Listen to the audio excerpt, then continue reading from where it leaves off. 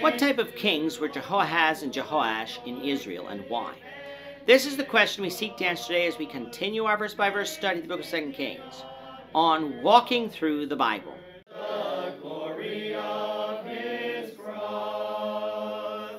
Today we're going to be discussing 2 Kings chapter 13, verses 1 to 13. But before we do that, let's read the passage. If you have a Bible with you, turn to 2 Kings chapter 13, verse 1. But if you don't have a Bible, don't worry, just follow along with us on the screen. The version that we'll be reading from is the New King James Version. So 2 Kings chapter 13, beginning at verse 1. In the 23rd year of Joash, the son of Ahaziah, king of Judah, Jehoahaz, the son of Jehu, became king over Israel and Samaria, and reigned 17 years. And he did evil in the sight of the Lord, and followed the sins of Jeroboam, the son of Nebat, who made Israel sin. He did not depart from them. Then the anger of the Lord was aroused against Israel, and he delivered them into the hands of Hazael, king of Syria, and into the hand of Ben-Hadad, the son of Hazael, all their days. So Jehoahaz pleaded with the Lord, and the Lord listened to him, for he saw the oppression of Israel, because the king of Syria oppressed them.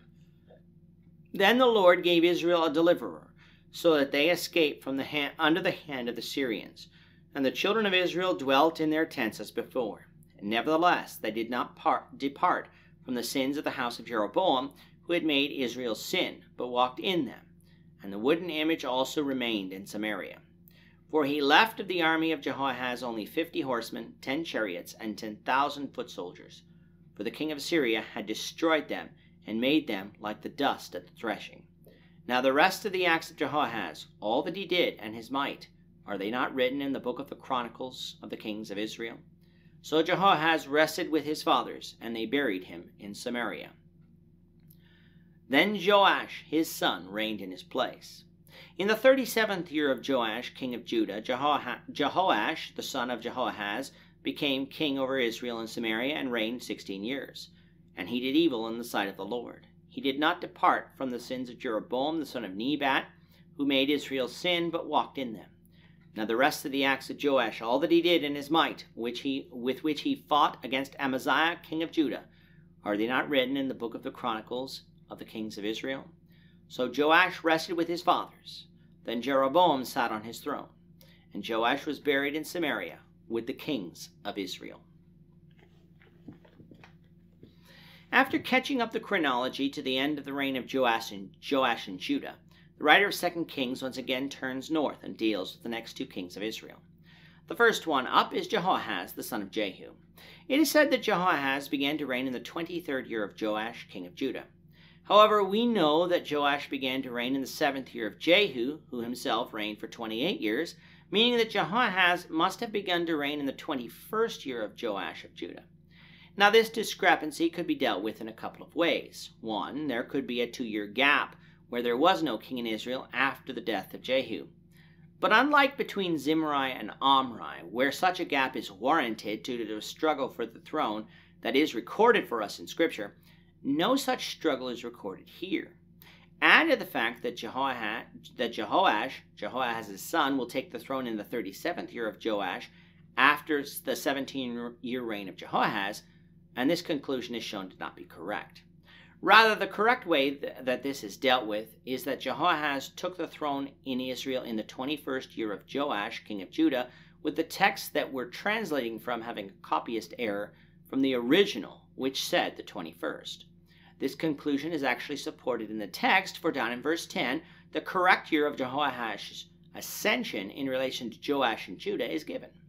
This means that the inspiration of God for 2 Kings is not being undermined one bit, for the original author of it got the dates correct. It does teach us, though, that copies of the original sometimes do contain copyist errors. These errors do not affect doctrine of Scripture and can be reconciled either by the text itself, which we have done here, or by comparing the vast amounts of manuscript copies that we have of the Old and New Testaments to piece together what the original said. We can thus have confidence that what we have is the unadulterated Word of God. Why then, if we could piece together what should have been written, don't our translators simply correct these copyist errors? Think about that for a moment. Would you want someone to change the text of Scripture simply because they know what it should have said?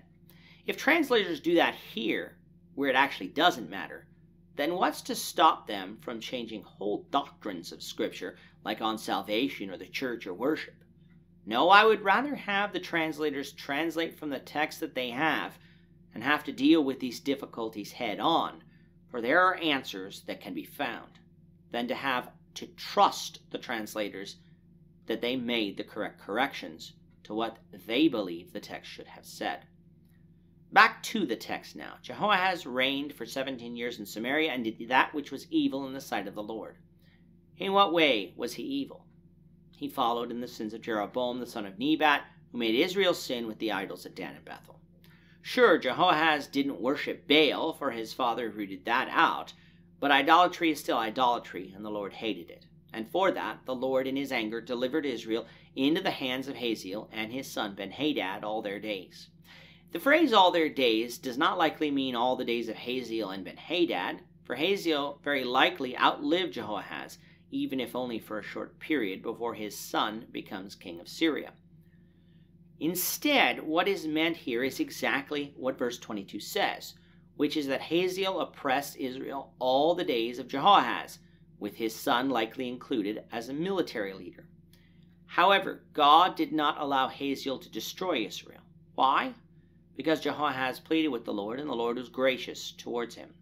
Now, this didn't mean that Jehoahaz fully repented, for he still kept the idolatry of Jeroboam, but Jehoahaz obviously humbled himself enough in order for the Lord to spare Israel from utter destruction, though the army of Israel was greatly reduced. That salvation, though, wouldn't come in Jehoahaz's day, but in the days of his son Jehoash. And thus Jehoahaz died, which will bring our timeline down to around 796 BC, and Jehoash, his son, reigned in his place.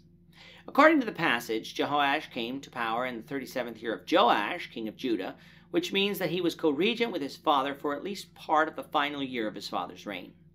Now, sometimes this man is referred to as Joash, and sometimes Jehoash, but for our purposes, we're going to refer to him as Jehoash in order to distinguish him from the Joash reigning at the same time in Judah. Jehoash is said to have reigned for 16 years in Samaria, which will bring our timeline down at the end of his reign to about 781 BC. Like his father, Jehoash did evil in the sight of the Lord in not departing from the sins of Jeroboam, who made Israel to sin with their idolatry. Other than that, not much is said in this section about Jehoash other than the war he fought against Amaziah, king of Judah. But since we'll see that war described to us in chapter 14, we'll save further comment on that until then. When Jehoash dies, his son Jeroboam, who we will refer to as Jeroboam II, will reign in his place. However, before we discuss the reign of Jeroboam II, we must first deal with two intervening events, both of which occurred during the days of Jehoash. The first one, which we'll deal with in the next lesson, is the death of Elisha, so we hope you'll return for that. With that, our time is up for today. The Lord willing, we hope you'll join us for tomorrow's discussion of 2 Kings chapter 13, verses 14 to 25, as we continue our walk through the Bible, one verse at a time. Thank you for watching today's episode. We hope that you found it edifying and ask that you not only subscribe to our channel and podcast, but that you like and share this episode among your friends, so that the saving gospel of Jesus Christ can go out to the whole world.